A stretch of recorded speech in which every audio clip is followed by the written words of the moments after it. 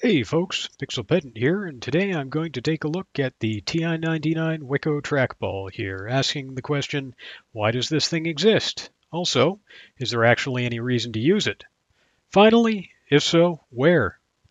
Not to give too much away, but there are certainly areas where this product shines. In games with per-pixel two-dimensional control over a large field of play, a trackball can certainly feel right at home. On the other hand, platformers and grid-based action games are done no favors at all by a controller, which makes hitting cardinal directions reliably, consistently, and with the right timing difficult. So what are some examples of games someone might use the Wico trackball with, and which ones might you try if you have a Wico trackball of your own? Okay, let's take a look at a game I was quite fond of in my childhood, which is Barrage, a missile command clone. So, satisfying very nicely the criterion of our having per pixel control on two axes. So what you can see is that rolling the ball in a direction does give me a nice squiggly diagonal, so I can make a nice path across the screen that gets me where I want to go more efficiently than if I were just using 8-directional control. It still is just a squiggle in the cardinal directions, but intermittently, so that I get that diagonal. And the control feels good. So, Barrage is for me a win. It's also nice to have that momentum that sends you flying across the screen when you send the ball flying.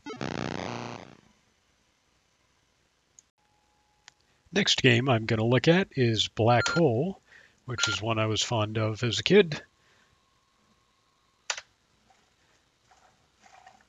Now here, likewise, two-dimensional control over a field of play where we have per pixel positioning, so satisfies all the basic criteria. Downside is this is a two-player game by design, so we are not getting the two-player experience. As this is a one-player controller, there is no joystick 2. Still, control of the ship is pretty good. Issue is just getting pointed in the right direction, it seems to me. But otherwise, it's somewhat neat. So I'll put this in the neat, not exactly practical category. What about horizontally scrolly games? Do any of those work all right? Well, let's give a shot at Breakthrough.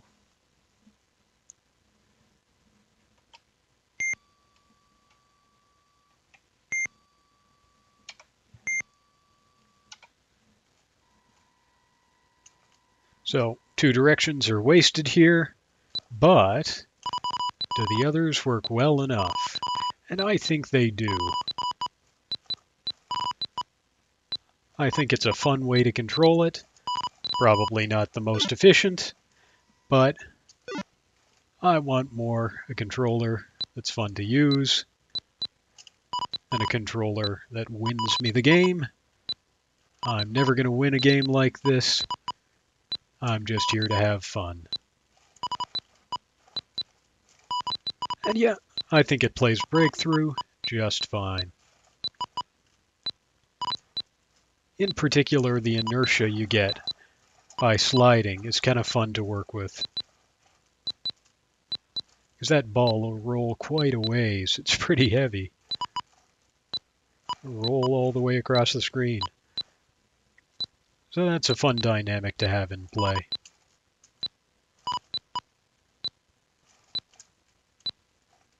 So I think Breakthrough is a win. But what review of the best in TI-99 gaming would be complete without John Phillips' Star Trap, aka Star Wars? How does it play with the trackball? Well, kind of okay. I mean, to be clear, this is not a good game. But if you've got to play it, you might as well have a controller that's kind of fun to use, since the game itself is not going to entertain you too well. Control is a bit slow,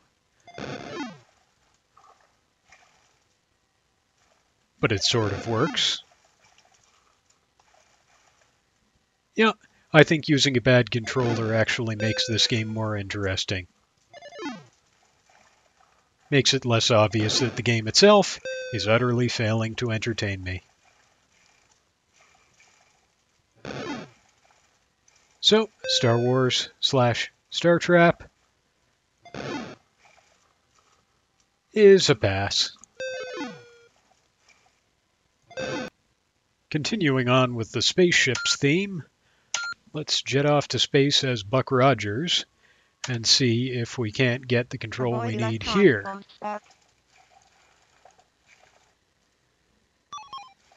Now, the trackball feels like a pretty natural controller in this case, sweeping back and forth across the landscape.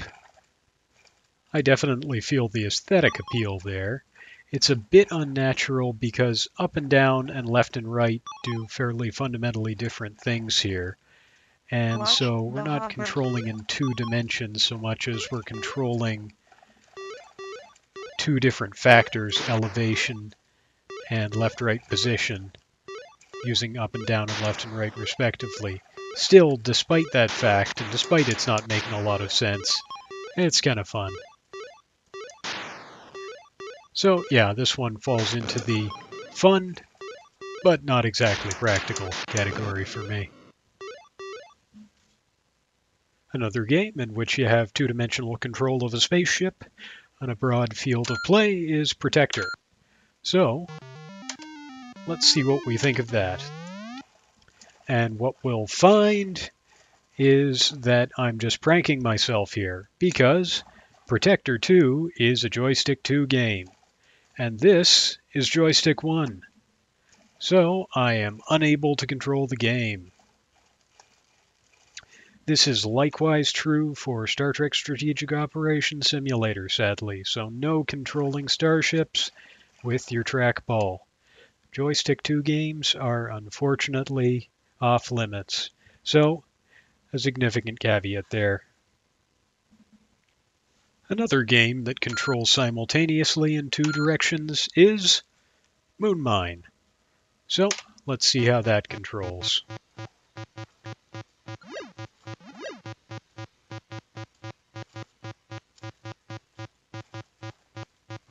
Well, because again here we're controlling essentially 2 different things with up and down and left and right respectively, I do not find the control as natural. It does not exactly make sense to have them tied together in the way you do on the trackball. So you kind of have to work around it rather than benefiting from it.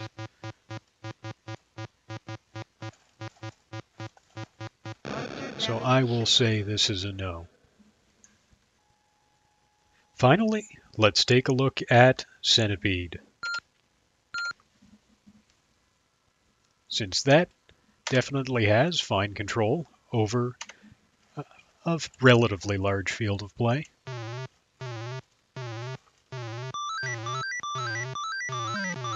I'm terrible at Centipede, by the way, so this should not be taken as a demonstration of how well you can play Centipede with this controller.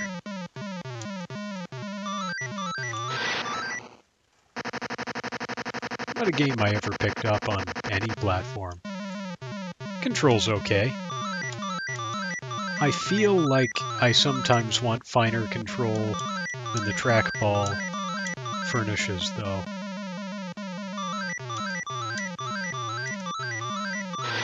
So again, here, it could be fun to use, but I don't think it's optimal. But fun's where it's at oftentimes, so if you like it here, by all means.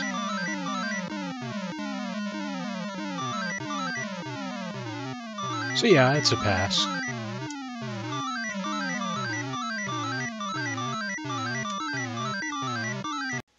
So that is the TI-99 Wico Trackball, and those are a few examples of the sorts of games that tend to control well with the trackball on the TI-99.